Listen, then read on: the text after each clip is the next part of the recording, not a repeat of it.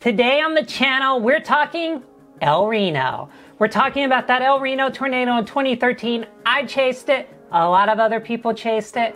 I'm going to talk about what I did that day, and I'm also going to talk about some safety lessons that you certainly could take away from that, and also why that tornado really wasn't that unique. All of that right after this.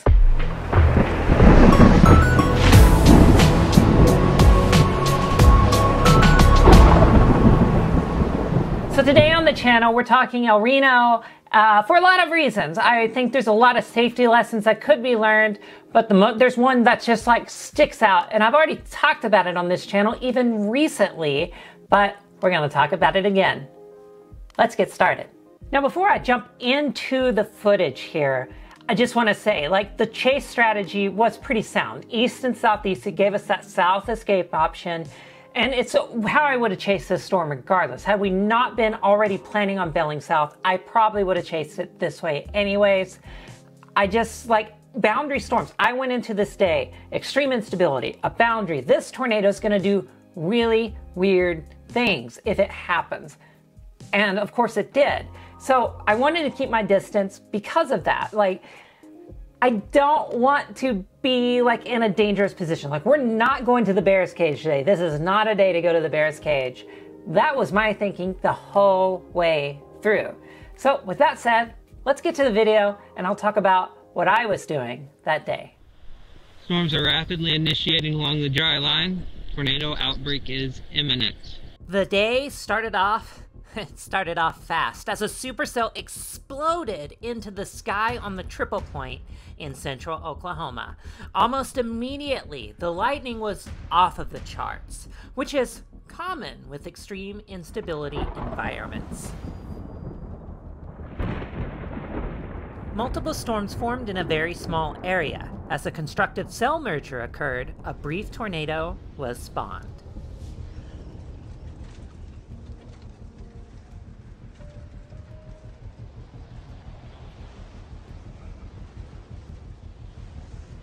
We were east of the tornado at this time, but we're now west of what was a rapidly strengthening mesocyclone.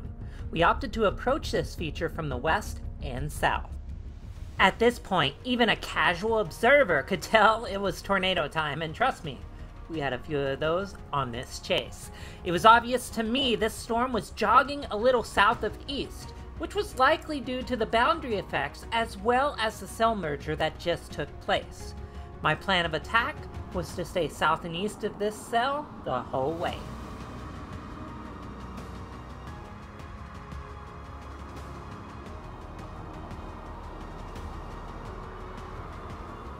This tornado moved southeast, but eventually turned left to the north.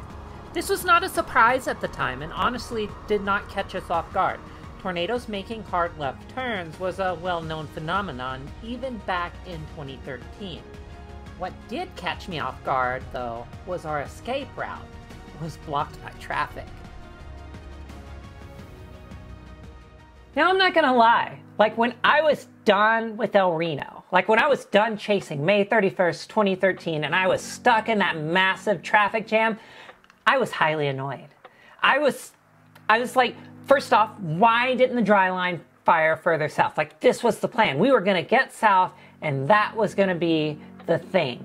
And also, like, where did all these people come from? And also, that storm was like really HP. It was kind of like there were multiple vortices. That was an impressive tornado. That was pretty impressive, but that really wasn't what we were looking for today.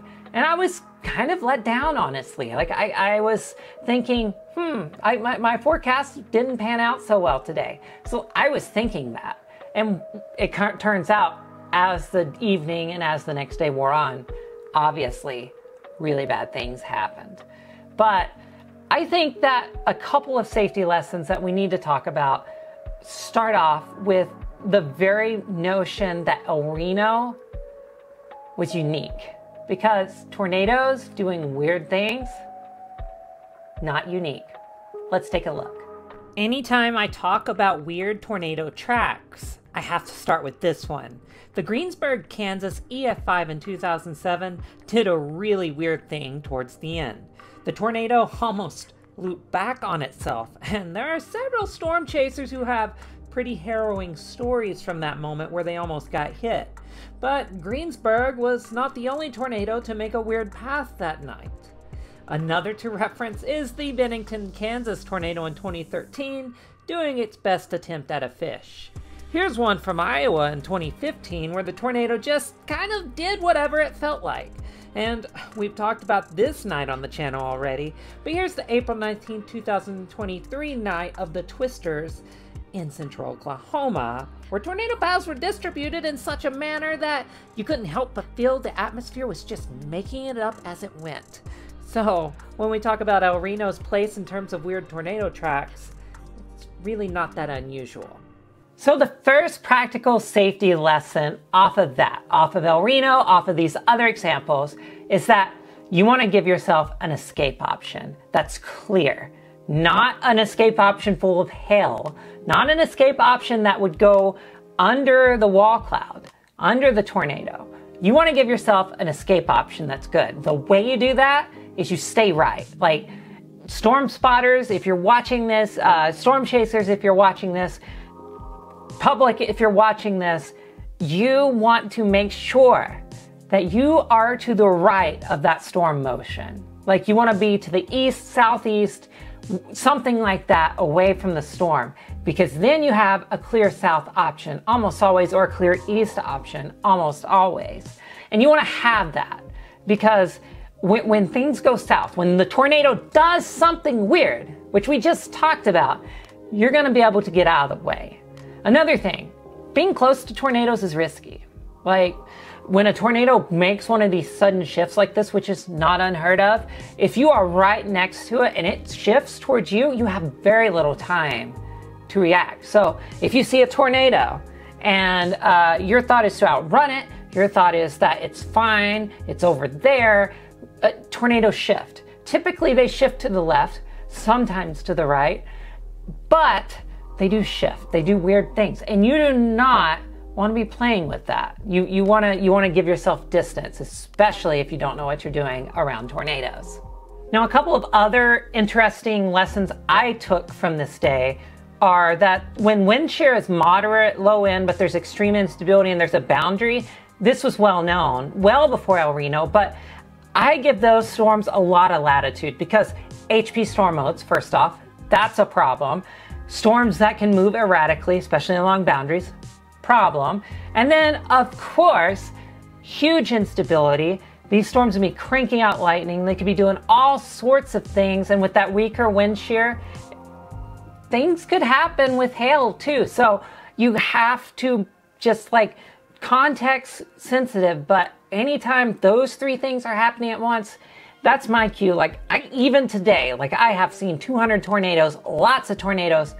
I'm staying back from those storms.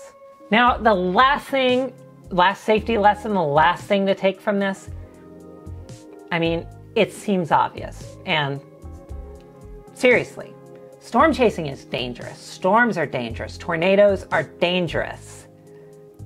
You need to have that in mind. Like these things kill people. These things maim people. These things throw cars like toothpicks.